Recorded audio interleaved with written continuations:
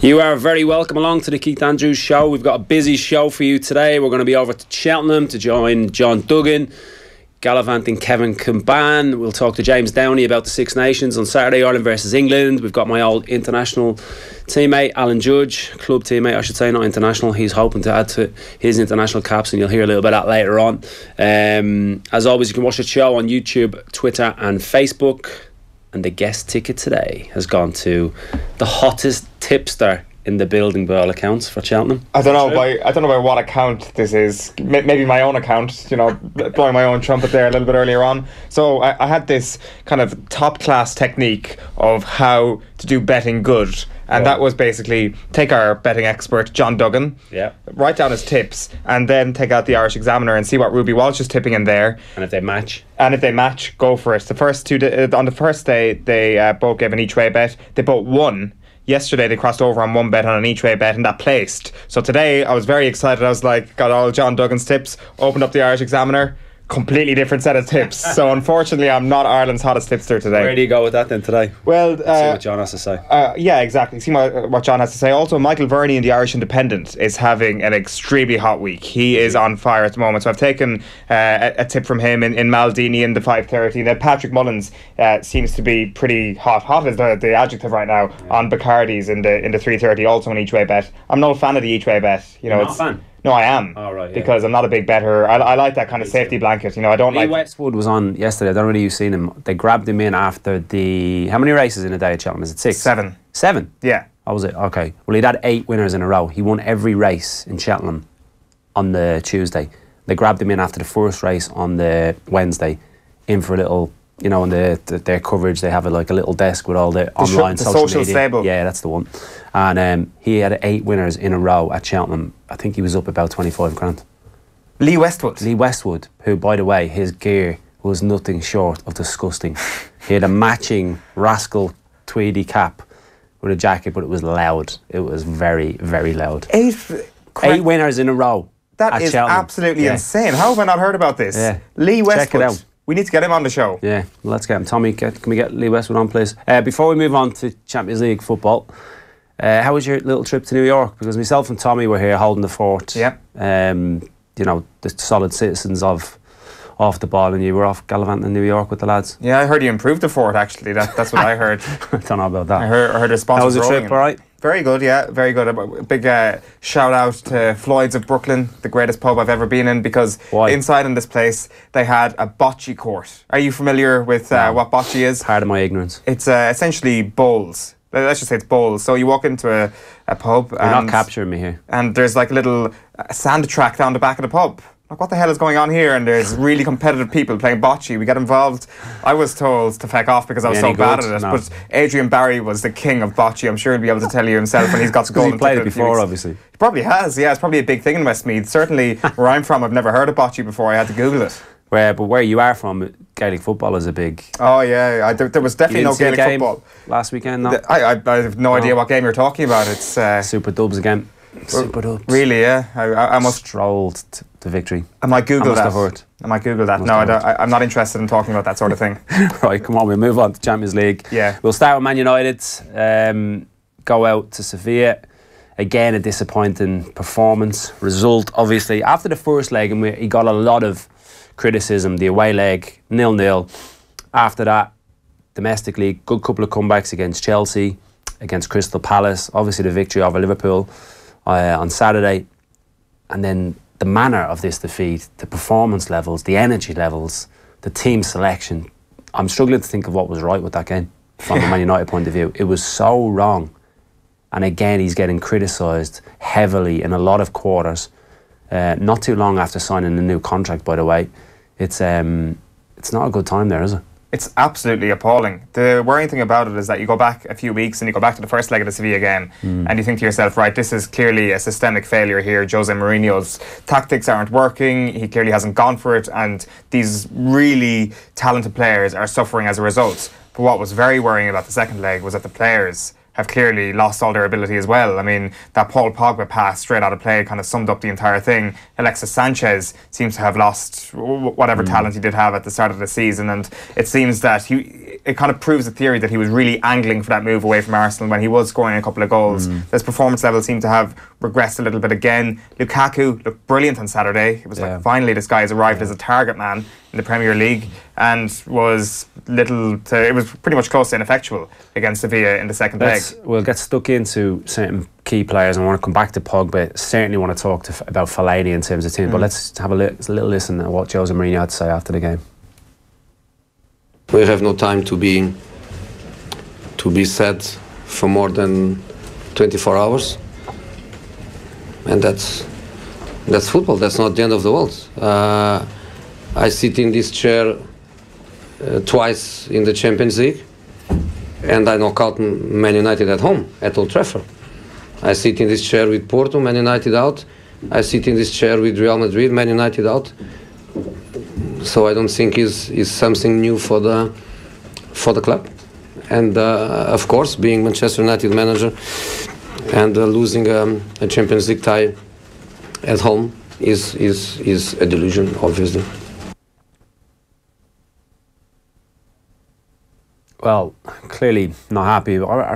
Something in me it makes me feel that he had that ready to say if it didn't go to plan. I think it's nonsense. For a start, you're saying you agree with that? Completely agree. And we haven't actually chatted about this before he came on. Completely agree he had that ready to say before he went on air. I feel it's a subliminal message when he says this is nothing new for United. Like, that says to me that he's saying to the board, this is our standard. So I'll tell you what else is nothing new for United. The way they're playing now it's boring.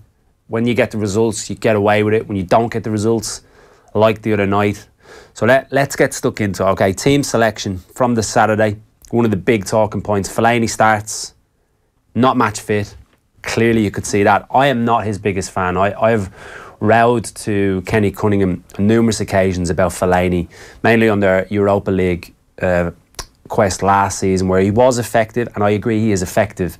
He's not a Man United player. For me, he is not a Man United. He's not good enough to be a Man United player. When you play him, the reason I think he played him centre midfield alongside Matic last night was because he felt they would be stronger defensively. Nothing could be further from the truth.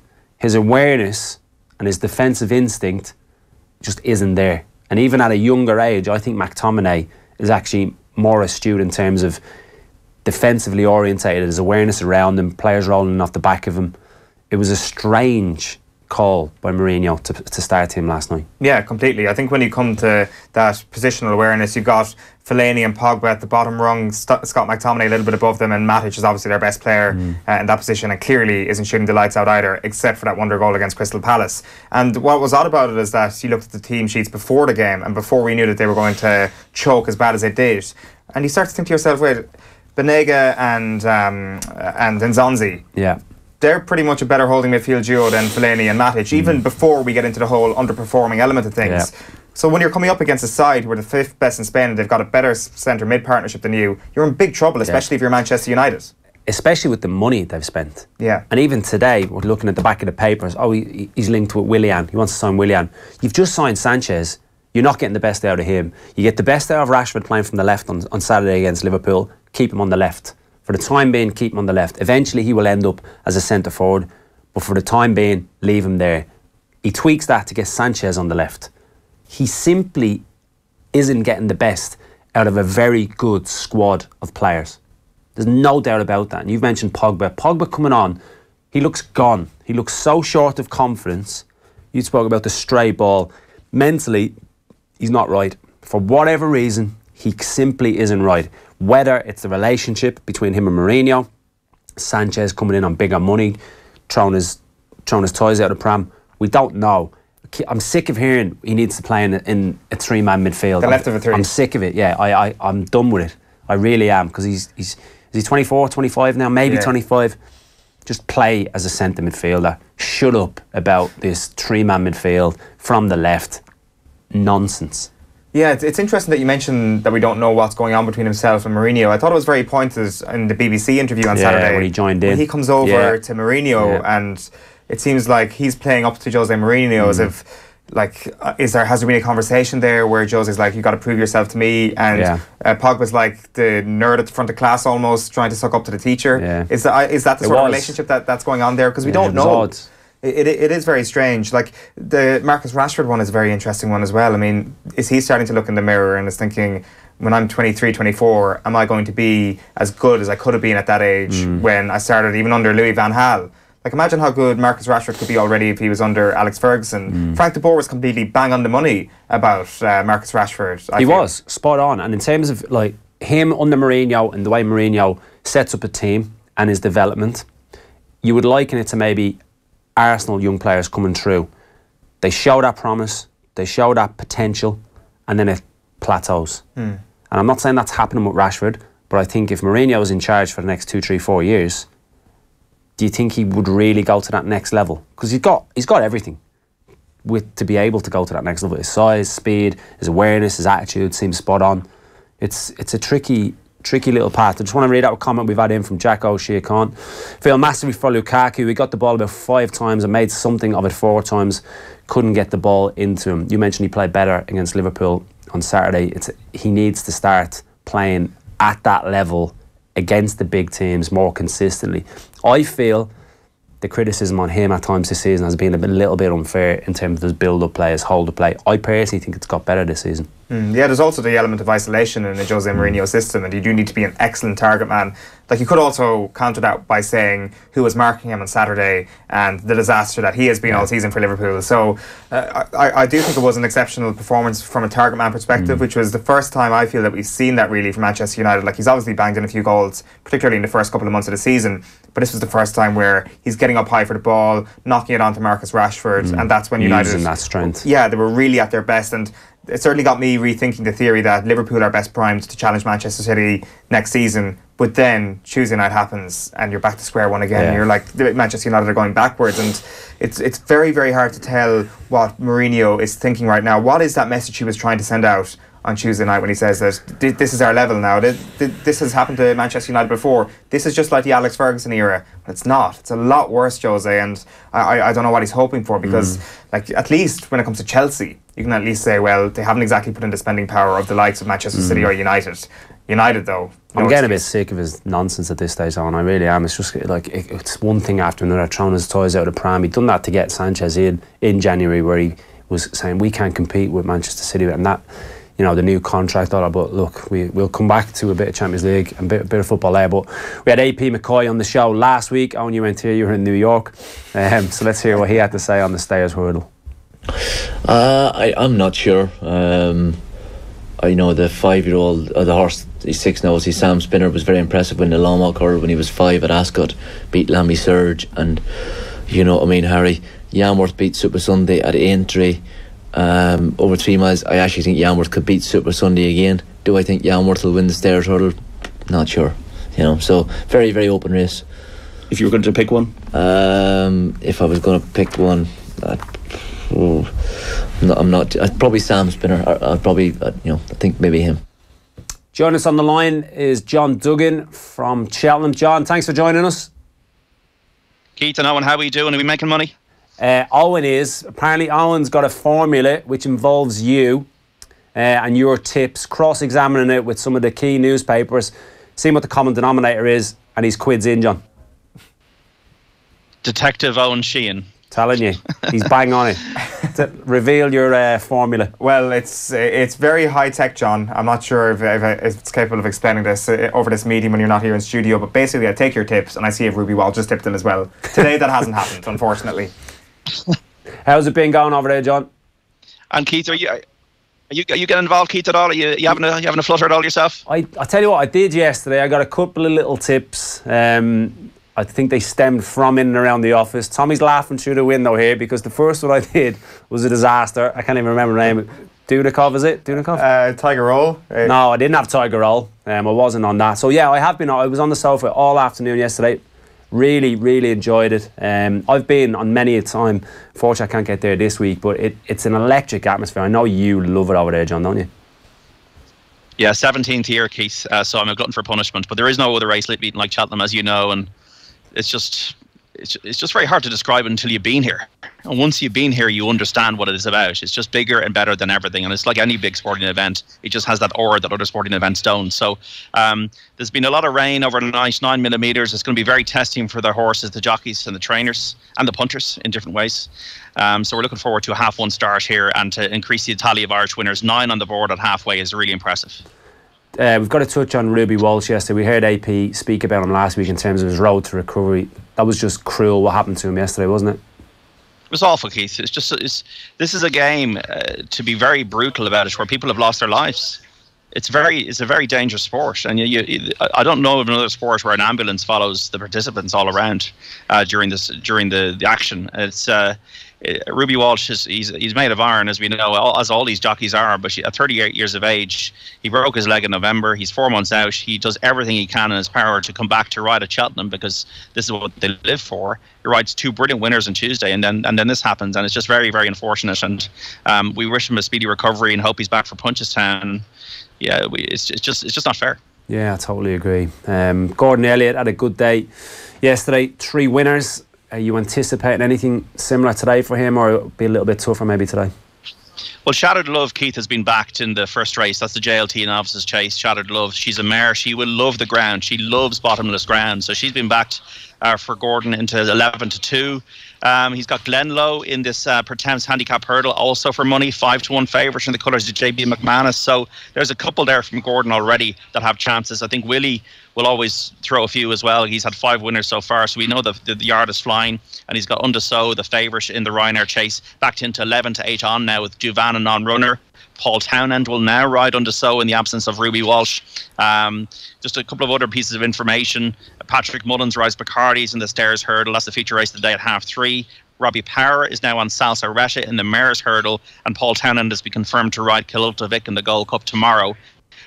It's an each-way day, guys. It's a lot of big fields, a lot of plots, a lot of uncertainty with the ground. How is this ground going to ride? And that causes uncertainty in terms of predicting what's going to happen. John, for those people who had kind of today's card marked out before today and had banked on Ruby Walsh riding, do you think that the change to Paul Townend and a couple of horses into a couple of other jockeys, does that really make any marked difference for people who already had their card marked? Well, I would say the jockeys are very good. That's the first thing. Paul Townend is an accomplished jockey, and he's won around Cheltenham. Robbie Power, who rides the mare, is an accomplished jockey, a Gold Cup winning jockey, and Patrick Mullins knows Bacardi's inside out. So I don't think there's any real worry about the ability. It's just the knowledge of the horse. And I think if there's one horse that Ruby Walsh knows and understands how to ride, it is Undersow in that Ryanair Chase. The horse just goes off at 100 miles an hour. It's hold on tight. It's make sure, it's like one of those booking Broncos. Make sure you don't fall off.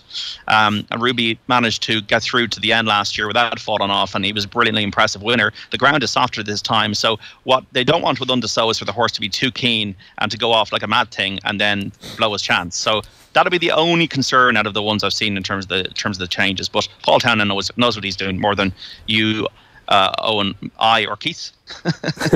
Yeah, I think he knows a tad more than I do anyway, that's for sure. When it comes to that race, like, would it be fair to say that the Q card would bring the house down, that it will get the biggest Cheltenham roar of the week, should it beat Undersow?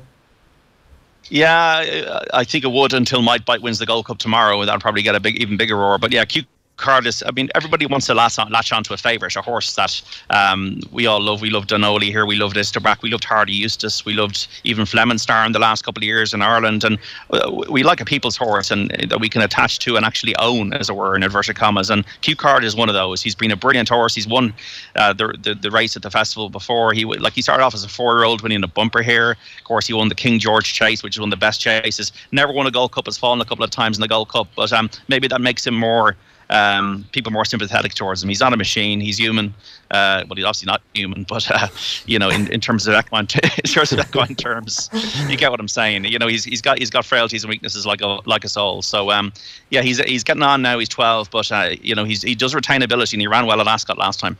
John, just finally, I know you do your charity bet. You take a lot of pride in that. How's it going? Give us the update on how that's going.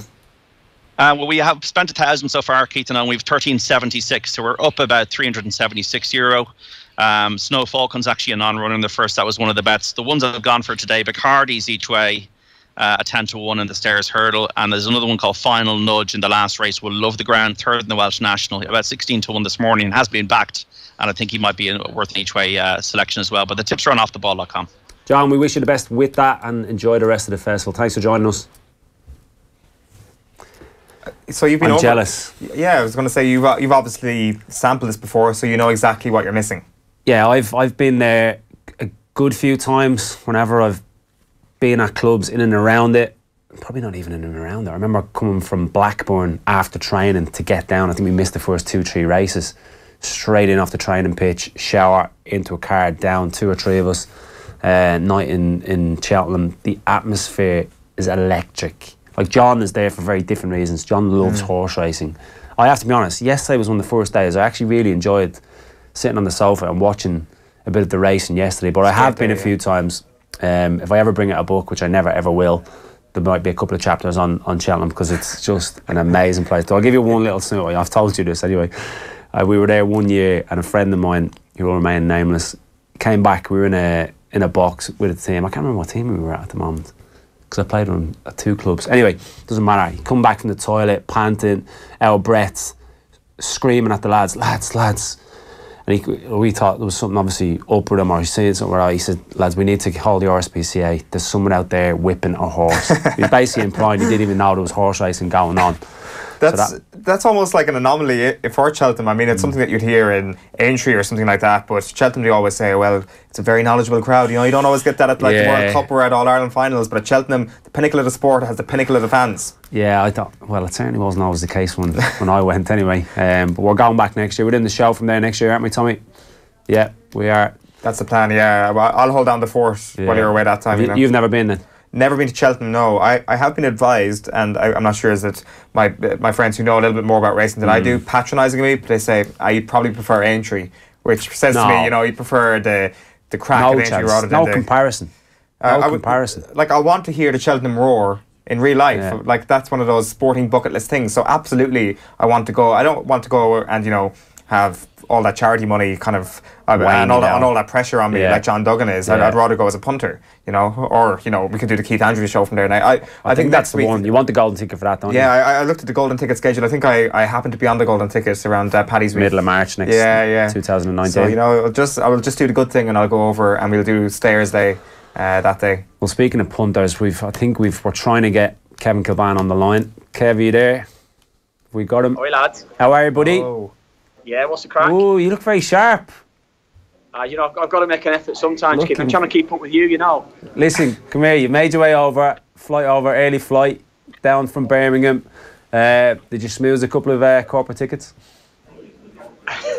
You did, didn't you? I'd be telling a lie if I said no. That's all I'm saying. Yeah, I managed to get a couple of decent seats today, decent spec chair. So that's what I've managed to do. I've got a decent spot. It's not too bad, and I'm looking forward to the day's racing. Yeah, so it's not too bad. Yeah, Bristol it was. I flew into Bristol actually as well. Oh, did you?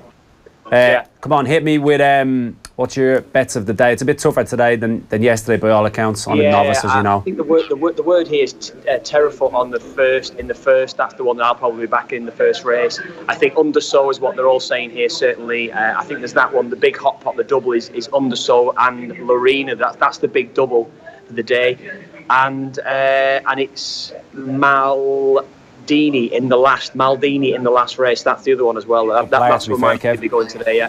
Yeah. Can you hear me? He was a good player, wasn't he? I wasn't bad, yeah. Not as good as you, Keith, but he was decent, yeah.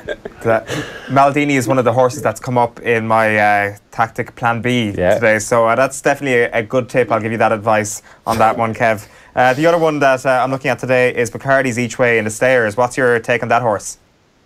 Bacardi's. Do you know what? Honestly, Owen, every single person that I spoke to today here is literally just talking about the ground. So any of the big favourites that they've been thinking about here, I think Undersow is one that certainly goes on the ground. I think what they're saying about Lorena goes on the ground. I think in the stage it's going to be a really, really difficult one to, you know, I say difficult one to predict, but I think the ground is affecting so many of the better horses, and I think that's what's going to go against so many of the the big ones that we're actually looking at, who you're thinking of backing coming here today. I think it changes your perception coming here when you're certainly speaking to the guys that's around the track here today as well, telling you that look, the ground is seriously bad, and you're looking for. I think today's a day for look to alternatives. It's very, very small bets. Keep your powder dry. Fivers. 250s each way. That's all it's about, Keith. Don't go big, Owen. That's what it's about today. Kev, you go big, you go home today. That's the message I'm going to give you. No, well, do you know what it'll be? I'll be keeping to that. I'll be keeping to that until I get to the third or fourth race. If I'm losing, then it's go big. Then I'll probably lose again. Then it'll go even bigger, and that's how my day will probably go today. Yeah, so I'll end up either being maybe slightly up, or maybe breaking even, or I'll be very much down. Yeah. Just in terms of what happened yesterday, obviously there was Ruby Walsh news, but also that Sam Crow win. Did you happen to have any money on that horse by any chance?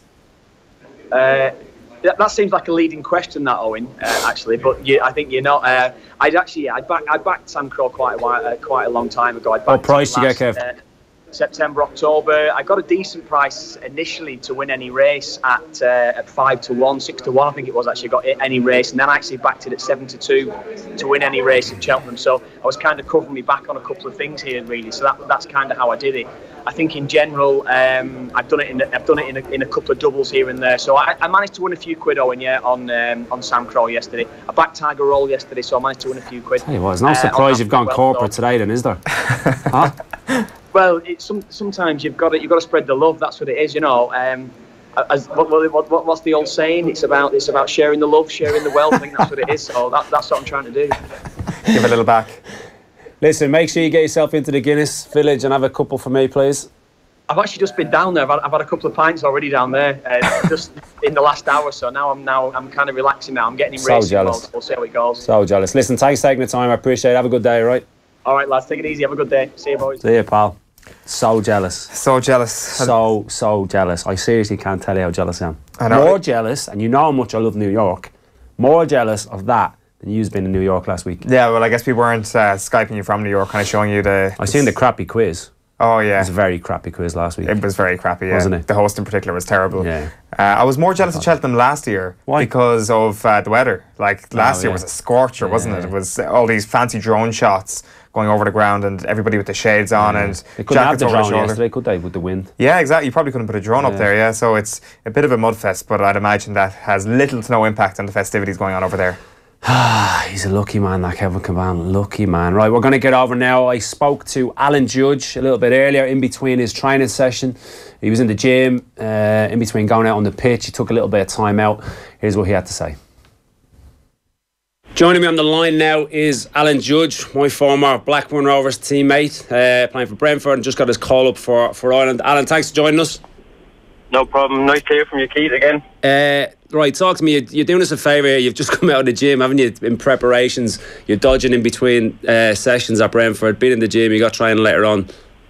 Yeah, just do my little bits extra, for my leg before I get started, just to keep the power up in there and get a lot more strength into it. Tell us fit now, you still have to do a lot of it. Tell us a little bit about it, the injury, because if we bring people back, it was April 2016.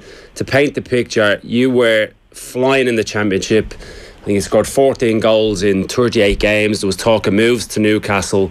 You just had your first cap for Ireland against Switzerland, and then this horrendous leg break against Ipswich Town, wasn't it? How did that feel at the time, and could you imagine that it would take you 20 months to get back from that? No, to be honest with you, as you said there, I was on top of the world at the time. I'd done what I've always wanted to do. I played for Ireland. I'd come back with even more confidence. Going into the two games before against Forest, and I think it was Wigan playing great, and then 2 minutes into the next game, there you go, tackle happened. To be honest with you, when it happened, all I thought about was my family. It was the strangest thing. You just automatically think, my family. I have the two kids. Jackson was only 4 months old at the time, so obviously I was thinking everything about them. I knew it was broke the minute the tackle happened. So it was just funny. It was just a flash about my family straight away. And it wasn't until 2 or 3 days later, after I had the op, and I realised how long I was going to be. And it's certainly been the most difficult period, I would imagine, in your career. Tell us, because look, you'd have seen me maybe at Blackburn when I was out with long term, and you see players in the gym. daily grind. I don't think you can really put yourself in that position and imagine what it's like until you're there, can you? No, and with the way it's work here, because obviously, as you know yourself, you've got the fit players, they come first at the time. Not on purpose, but the way it is, you have to get the fit players out and train. So I would come in probably about 8:15, 8 o'clock, do my own little stuff first. The lads would come in around 9:15. They would get ready. I would have breakfast while they're getting ready. They would go out to train. Then I would get my bit of treatment, and then they're coming in. I'm going to get lunch. I didn't see them. Yeah, you're on opposite timetables, aren't you? Everything, and totally understand that. It's not the physio's fault. They need to be available for everybody, as you know yourself. So that was the difficult part, is that I didn't even see them. I didn't even see anybody for 9-10 months until I got back out on the pitch first time. But obviously it didn't feel 100% right, and then I went through that again. But lucky enough, after the second operation, it went quicker. I was out in the field quite quick. I was back around the lads fairly quick. Did you know straight away, second time around, that it was better? It just felt right. Just within 6 weeks of it, I was back walking. My wedding was coming up, so I made a beeline that no matter what, I was walking down that. You know, I was walking on the day of that wedding, and it just felt so much better. You know, still took time. I had a good trip out to Philadelphia. I went and saw Bill Knowles, who was a specialist, and had a good 2 weeks there. Came back good, and I kicked on from there. Really, from August on, I was out on the pitch. But obviously, I'm coming to now. I think it is. Well, we're in March. I'm still getting fit. How do you feel? So you've come on in nine games for Brentford since the start of January. So they've obviously been easing you back in. How is the fitness at the moment? How's your sharpness?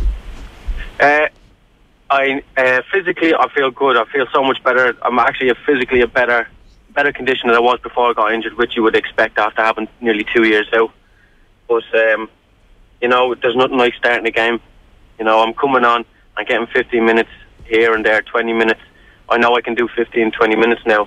I'm looking for that taste of a start of a game to see where I can get to. Yeah. And this isn't being smart or anything. The only person you have to ask is the manager why, you know, I'm just waiting, I'm biding my time, I'm being patient, I'm not knocking on the door. So hopefully it'll come soon. Yeah, I'm sure it will. Look, in terms of knowing you the way I do, it's obviously great. And actually, in terms of you just want to play, you've always been that type of player. You've never been one to just stay at a certain club, maybe because it's a bigger club. You've always wanted in your career, haven't you, to get out and play games and play regularly. Exactly. That's why I left Blackburn the second time. You know, I went back, I got told I would be playing. The minute I knew I wasn't going to be playing, straight off wanted to play again. I'm not one to sit around. So, but I understand I am coming back from a major injury. So, yeah, I just have to be patient, which I feel I am. Hopefully my chance is just around the corner. Tell me how big of an incentive. I remember reading something about you trying to get back for the October international games against Wales and then the playoff against Denmark. That obviously didn't happen. How big of an incentive then was it to try and get ready for these friendlies in March against Turkey? Major. Obviously, you don't want to be setting time limits on yourself. Obviously, you see things coming up and you're like, I'm progressing well in training, I'm doing well. Obviously, ultimately, I wasn't there in October. You know, I was out on the pitch, I was training, I was doing everything, but I just needed time. Everything just to kind of, you know, wake up again. You know, it's not just your leg that has to wake up, it's all the other muscles in your body as well. So, but this is major. You know, when I saw my name get named in the provisional, like I was surprised, but you know, it was great. And I'm just hoping I make that final cut. Just because of the lack of game time you've had, maybe. Probably just because of that. But I think I've shown I'm fit. I think the fears of people thinking, does he have a hangover from the injury? Obviously, I'm yet to start a game, but I think people just want to see me run around, and I think I've shown that. Obviously, I've had the leg injury, but touch wood, I haven't had any little niggles yet. So I know you don't want to get too far ahead of yourself. I know you're talking about the game time, and that will undoubtedly come. There's no doubt in my mind, certainly with your ability. In terms of this transitional periods that we're having with the Irish team, certain players will retire. We've seen the players that Martin's named in the provisional squad. Do you see this as a big opportunity to stake a claim in that squad? Yeah, I do. Obviously, Wes is retired, and I'm not saying me and Wes are the same, but I think we're a bit of the same mould in that case, that we do like to get on the ball, move around the pitch freely. And I'm just hoping I come in, if I get picked in the squad, come in, show a bit and train that I'm all good and I'm all well. You know, pre-season in the summer is going to be massive for me. I'm not stupid to think that I'm going to just turn on like a light switch straight away. You know, I need a good pre-season behind me, and I really think everybody will see the best of me again starting next season. Well, it's about building me up now. Yeah, and it was so cruelly, we've already mentioned in terms of your first cap, got that on top of the world. The Euros were on the horizon. So I always felt when I was injured, I needed something to motivate me, no matter what that was. It might have been a manager that maybe didn't fancy it, an upcoming Ireland game, no matter what it was. But in terms of that being taken away from you, we've seen it with Wes. I didn't get my opportunity until my late 20s. So exactly, Martin knows your abilities. He's had you in the squad. He's named you in this one as soon as you're available. That must give you a lot of confidence. That when I seen that just gave me like a sudden uplift, you know, because obviously I haven't made a start here, but seeing my name in that squad, and I'm thinking, Martin must like something about me. Gave me a great confidence. And when I've always gone with the Irish team, I've always really enjoyed doing the training there. You know, no one holds back. You have to show what you can do. So hopefully I'm looking forward to it again. As I said, this is probably the most frustrating time through the injury, because you're on the verge of everything. Of you're coming on, but you want to start games. Mentioned Wes's retirement. I think that certainly opens up a gap in terms of an attacking midfield. I do think you're a little bit different, but I do think you're very different to what we have within that squad, and I think you can bring something maybe extra in certain areas of the pitch. Yeah, but as I said, that's what I'm hoping. I think mostly where I've gone and played, I've had the freedom to roam around the pitch. You know, it suits me. It's the best way for me. But obviously, you go in there, the manager wants you to play a certain way. That's fair enough. But I wouldn't want to take away from my own game. You know, you look at James McLean; he's great at getting up and down the pitch, and what he's done for us in the last year. So I would say I'm a bit different to him. As I said, I like to roam the pitch and hopefully get a few passes together. So everybody's different, and hopefully I can bring my little bit to the team if selected. I'm sure you will, I've no doubt about it. Talk to me a little bit about the Championship. You know, I'm over most weekends. I'm a huge fan of the Championship. You're 11th in the table, 8 points behind Middlesbrough, who you face on Saturday. You lost against Cardiff on Tuesday night. It's still there for you. It's going to be difficult, but I would imagine you're still focused on trying to just bridge that gap between yourselves and Middlesbrough in 6th. Yeah, I think this is probably one of the defining games this weekend. This is a big game, whether you stay in touch or not. I think we have to win. You know, because I think Middlesbrough are 6th at the moment, are they? Yeah, 6th, 8 points. So if they beat us, they pull away. That's 11 points, 10, whatever it is. We need to win, and that's the only thing in our mind. And the lads, they'll be pretty focused on us on trying to get the win on Saturday. It won't be easy because they've got a very good team. So we'll be trying our best on Saturday. Who's impressed you this season? We've seen Wolves for the vast majority of the season play expansive, really good football to watch, individual brilliance. I know they've spent a lot of money. And then we've seen, say, for instance, Cardiff, who are looking likely now to get that second automatic spot, who you faced during a real stark contrast in styles in terms of a real physical side. Who's impressed you this season? Well, obviously Wolves have impressed massively. I know they've spent a lot of money, but the players have gelled very quick, which to be fair, you would expect with that quality that they brought in. You would expect that. But Cardiff the other night, you know, people say they don't play the best football. Well, I tell you one thing, they get the ball into the box and they know what they're doing when they get it in there. And then my favourite, and Brentford fans probably wouldn't want it, is Fulham. I knew you were going to say that. I'm watching Fulham at the minute. I just think they're going to pip second. Do you? Just with the way they're playing football. Pip Cardiff, or can you see Wolves maybe dropping out? No, I think Wolves will stay there. I just think something about Fulham with the way they're playing. You know, they got Tom Kearney back at the right time, and Mitrovic has come in and made a massive difference. And then Sawyers has gone there as well. And they've got a lot of attacking options. You know, and I think they play with us probably the best football in the league. Yeah. Wolves. Look, I'm a big fan of them as well. I'm also a big fan of your team, and I'm absolutely itching for you to get back in the team. As you know, listen, I really appreciate you taking the time. I'll be looking forward to seeing you hopefully get that second cap on the board next week against Turkey. Thanks for taking the time, Alan. Fingers crossed. Appreciate that, Keith. Speak to you soon. absolute diamond of a lad. He was a young player, young pro at Blackburn when I was there. Always had high hopes for him. His attitude was always impeccable. His size probably went against him at times in terms of certain styles of play, not suited to it. Always wanted to go out and play, was never content just being at a club, being at a big club, being at a Premier League club, wanted to go and forge his career. He's had to go drop down to come back up. And I do think he will get an opportunity in a green shirt.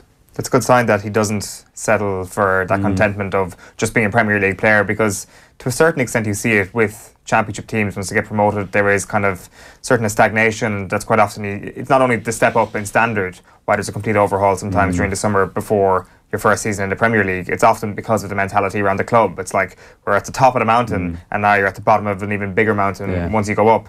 But like, what happened at the end of his Blackburn career? Why was it just not getting? Just wasn't getting in. The pathway wasn't there. I think he maybe left under Sam Allardyce, so he's obviously not going to fit into that style of play. I remember trying to get him to MK Dons when I wasn't there, because I rated him that highly. I felt it would suit his game as well.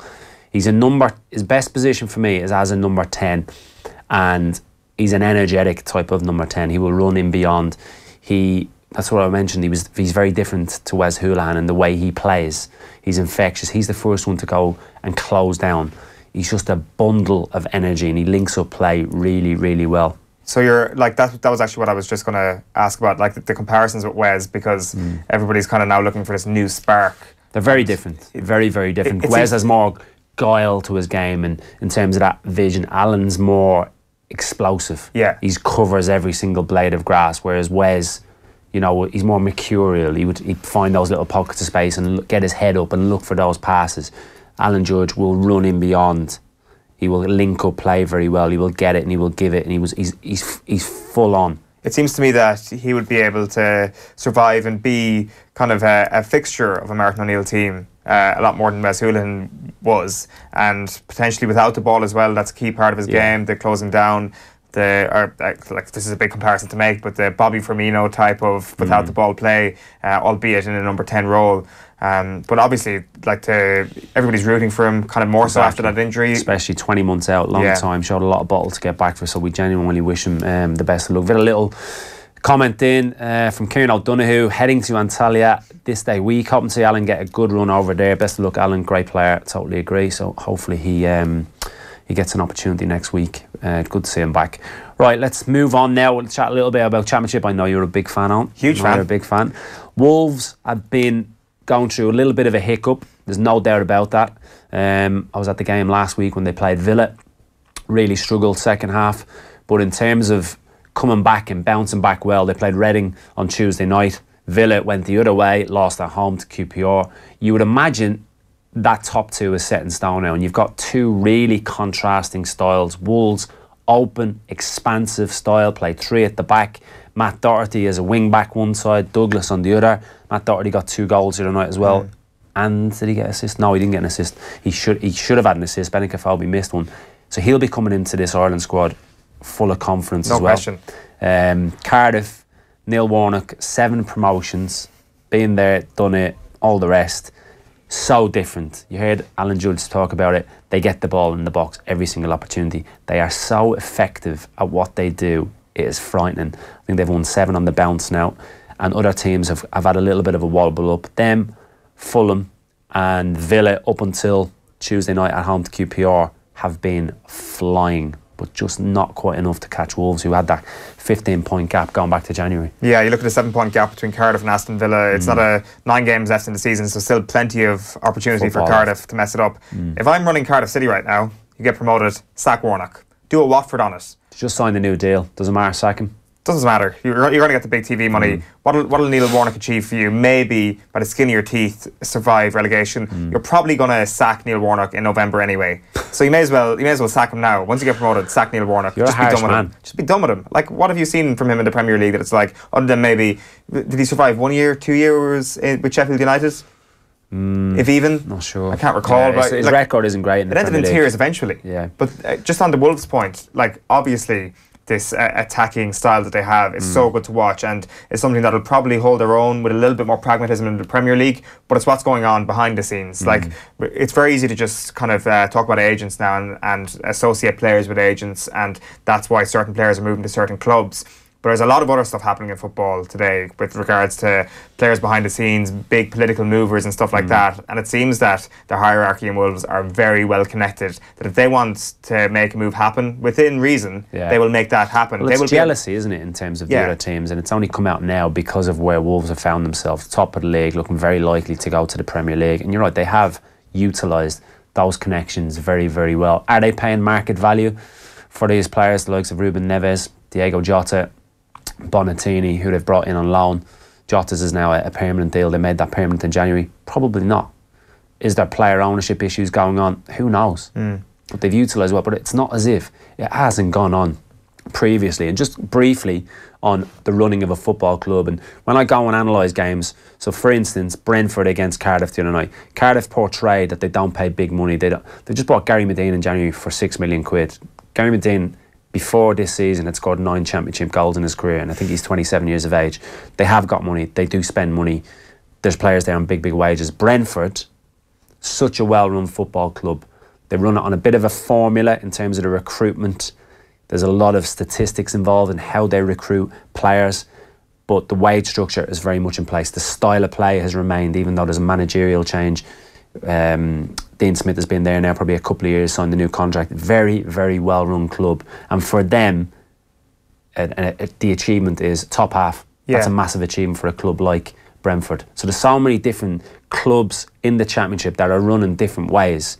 I find it a fascinating league, I really do. It is. I guess with Brentford, though, is the upshot a little bit smaller than Wolves. You can make incremental gains, and as long as there's patience from the fans, you can then move your way up into the playoff spots and then into the promotion playoffs, because they've had top half finishes before, and ultimately it hasn't been this quantum leap that some would expect from, you know, the FC Midtjylland model, which is obviously employed in Brentford. So it's an interesting one, but it's always a crazy one in terms of the narratives of the season, that everybody was hyped about Wolves from the first month of the season, and it's always inevitable that there's a collapse involved in the Championship, but they haven't collapsed too dramatically. They've gone through bad spells. And then you look at the other element of that, particularly when it comes to the playoffs. Anybody who makes a late surge and kind of get that whatever third or fourth seed and end up bringing that momentum in, like Preston could be a candidate for that. I know it's a long shot now, but they've got Johnny Maguire back. I mean, there's certain elements of momentum coming back there, and if they managed to sneak a 6th spot in the Championship, I mean, that would be some story. That would. I think they're on the only team that are slightly out of sorts at the moment, that Derby County. Middlesbrough are on a bit of a surge with Tony Pulis. Fulham are flying, and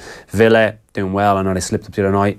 I think it'll finish as it is in terms of the playoffs as is. I don't think there will be that team coming from nowhere that we've seen maybe in certain years gone by to ghost into the playoffs, full of momentum, full of confidence, and fly. Like, let's say if it's now, Villa against Middlesbrough, Fulham against Derby, they're two cracking encounters for the playoff semi-finals. Like, the division is obviously getting better and better because the Premier League is getting better and better. It's just a knock-on effect. It's Premier League too. It is, yeah. So it's an amazing thing, and like I think this is it's almost like a baseball or the NBA season, where it's like the end of the year is when you want to start following the Championship, get to know these teams a little bit more before the playoffs, because it's a great series. We've got Chris Hughton on Off the Ball tonight with Nathan Murphy. He plays Manchester United in the FA Cup quarter-finals at the weekend. What a job he has done at Brighton. Seriously, so impressive. Just gets about his work. It's a club that I have got a soft spot for. I really do. Spent the year on loan there. Got a lot of time for the people at the football club, and he very much echoes the people that run the club. Nothing flash about it. Just gets on with his work. The recruitment is good, and the fact that they've got themselves away from that bottom three when at one stage it was looking a little bit perilous. Full credit to him.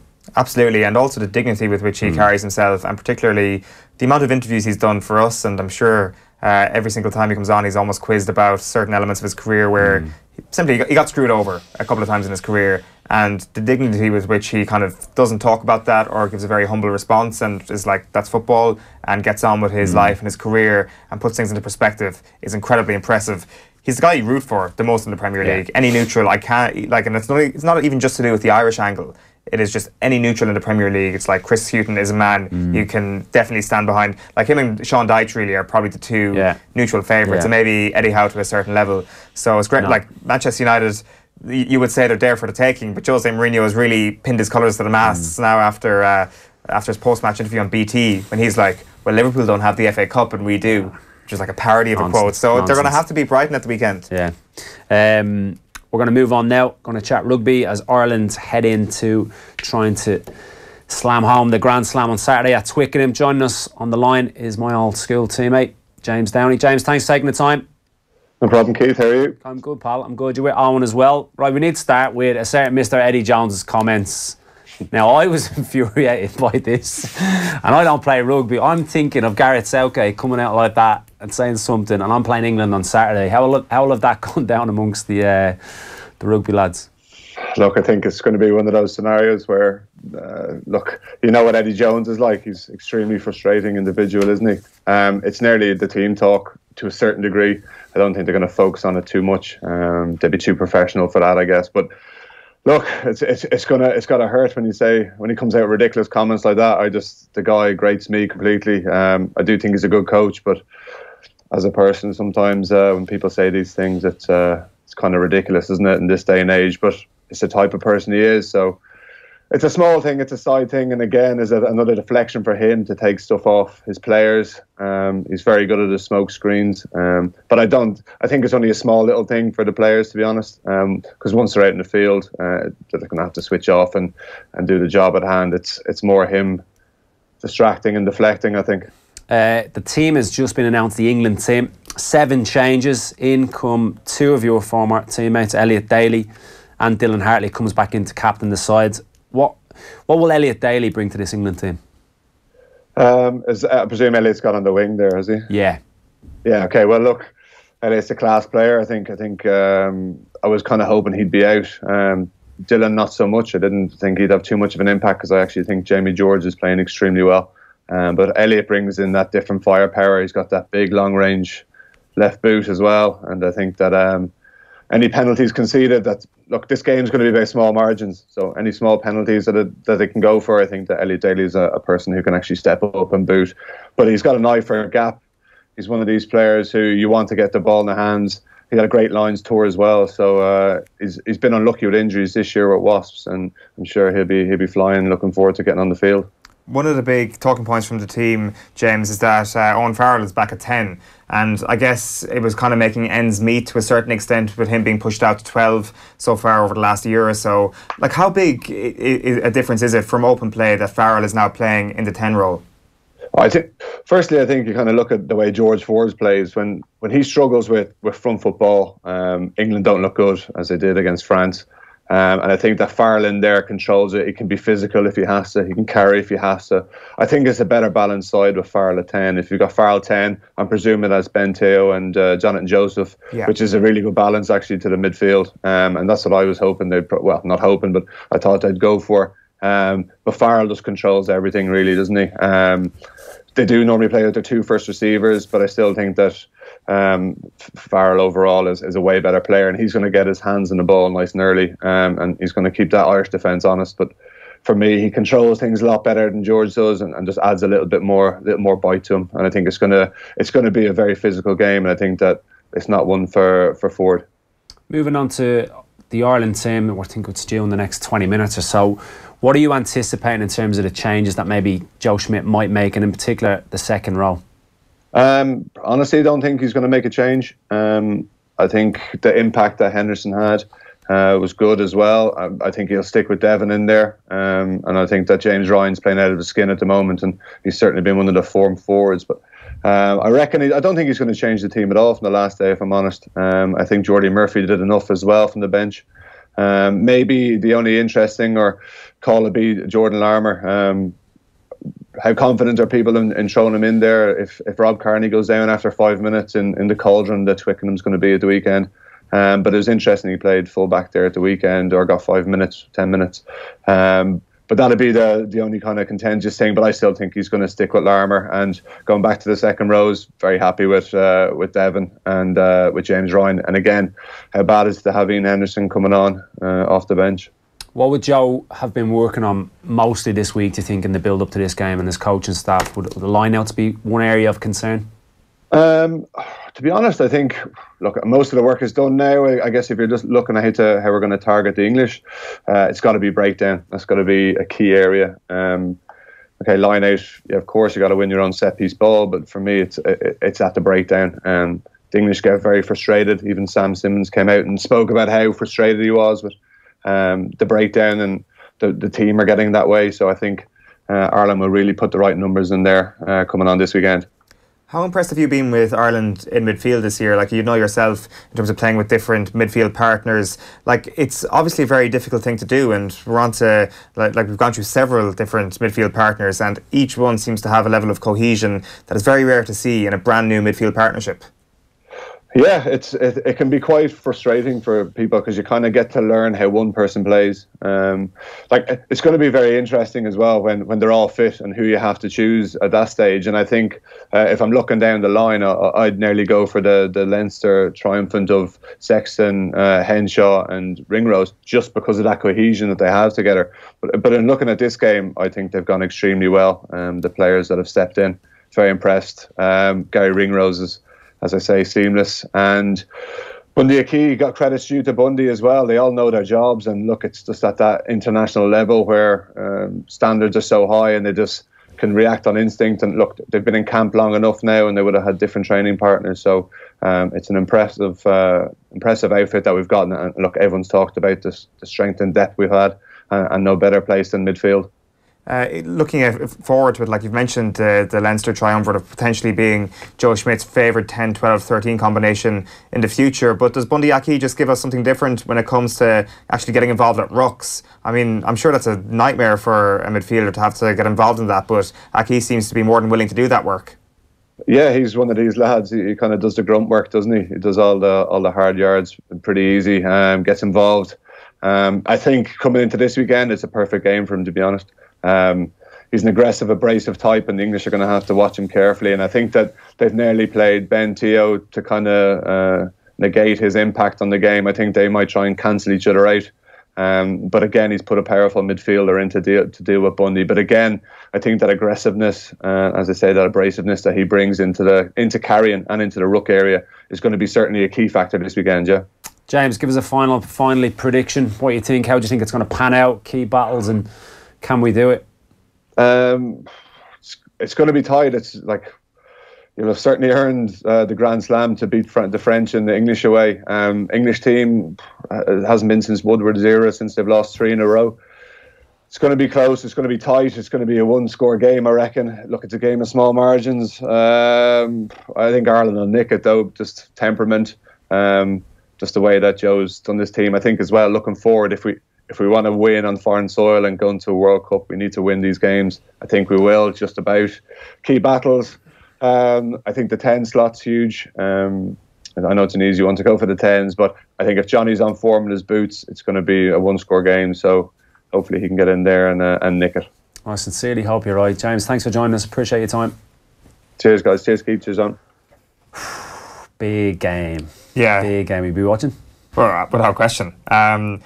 The interesting thing that he said there is, like, it's just worth remembering what year it is, that it's one of the even number years. And even if you said back in 2009, what year do you reckon Ireland will next do a Grand Slam? It could be 2018. I would say no chance. There's no way we're going to do it in an even number year because of the trips to Paris and the trips to London. So it would be an amazing way to do it. Especially, like, I think the Eddie Jones comments are clearly, some people are getting a little bit too wound up about them. They're fairly harmless, but even before the comments yesterday, that came to light yesterday from last year, there is still just a general kind of level of, I would love to see you suffer another defeat to the scummy Irish. So that would just add another layer to it. That would just be so blissful, and it would be so great. And I think expectations are very high. Like, obviously the championship's in the bag, but what is the reaction going to be should we lose in Twickenham? I think there'll kind of be an air of post-Argentina 2015. Maybe not that bad, but certainly an element of, Right, okay. Like, obviously in 2015 there was that unbelievable win against France in the pool stages, and everybody was so hyped about that. And then after Argentina, the whole national mood soured considerably. I don't think it'll get to that level, as I say, but be prepared for a bit of a backlash should Ireland fail to do it, which is unfair because they've won the championship. Exactly. Look, what time is it? It's literally gone 1:30. The first race has just gone off, the JLT Novices Chase at Cheltenham. I need your nap of the day before we leave it. Oh, nap of the day for me. Scrambling indeed. Who am I going for nap of the day? I am going for Undersow as my nap of the day.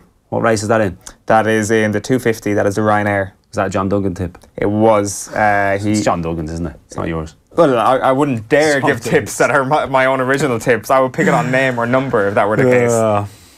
John, it's been an absolute pleasure. I've had a great time. Thank you for having me. We'll be back again in a few weeks. Absolutely, and this time next year at Cheltenham, golden ticket. ticket. Pal. You're top of the list. Yeah, thank you very much. Thanks for joining us. If you missed anything, you can download it. The Off the Ball website. We will be back as per usual at 12:30 next week. Good luck.